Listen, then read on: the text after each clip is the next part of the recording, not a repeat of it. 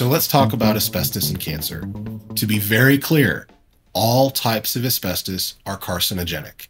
And I want this to be clear because there are some people who work in the asbestos industry for years that tried to say chrysotile asbestos, which, as you learned in part 1, is the most commonly used type. They tried to say that chrysotile asbestos is somehow different and it won't make you sick.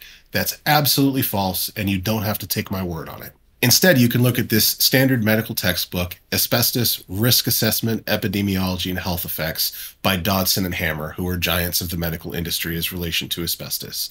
And they write, there is no doubt that asbestos, for example, amphibole asbestos such as chrysotile and amosite, and Canadian chrysotile can cause lung cancer, most often in combination with cigarette smoke. And the International Agency for Research on Cancer has classified asbestos as a group 1 carcinogen, meaning it causes cancer in human. And they, by name, call out Canadian chrysotile because Canada, for so many years, had such an industry with selling their chrysotile that they really were resistant to accepting the fact that it was hurting and killing people.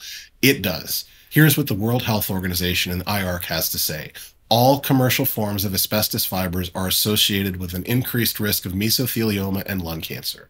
And they recognize that there are some controversies about, geez, is chrysotile more likely or less likely to cause cancer than the other types? Science doesn't know that, and they're still researching it.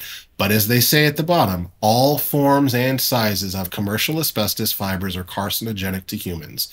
If you meet somebody who tells you that any particular type of asbestos can't cause cancer, don't listen to them. They're wrong. And quite frankly, they're probably getting paid by the asbestos industry to tell you that.